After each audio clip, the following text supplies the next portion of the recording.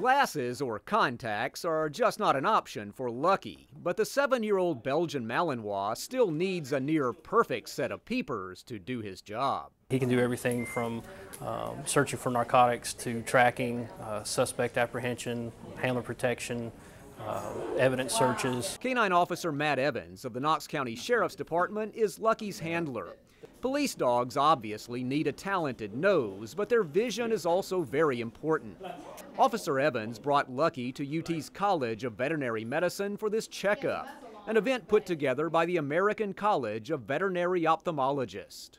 In the times now with budget cuts across the state and that many departments are facing, to have a resource like this where officers can come out, canine units have their dogs examined for free, it's just amazing, and we're very grateful for UT for having the opportunity to bring them out.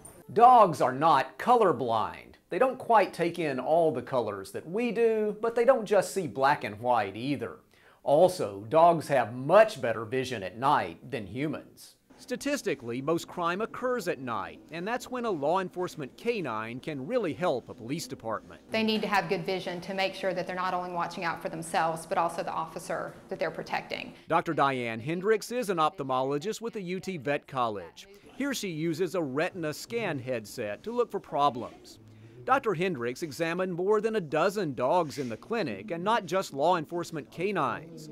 Also, she saw animals that serve as seeing eye dogs or seizure alert dogs to help autistic children. We all feel indebted to these dogs who are helping quality of life of so many people improve. And so we're mostly looking for cataracts, looking for certain kinds of retinal degeneration that can make dogs slowly go blind. As for Lucky, he's just a few years away from a well-earned retirement.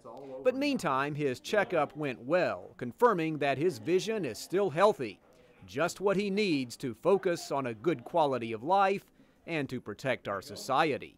This is Chuck Denny reporting.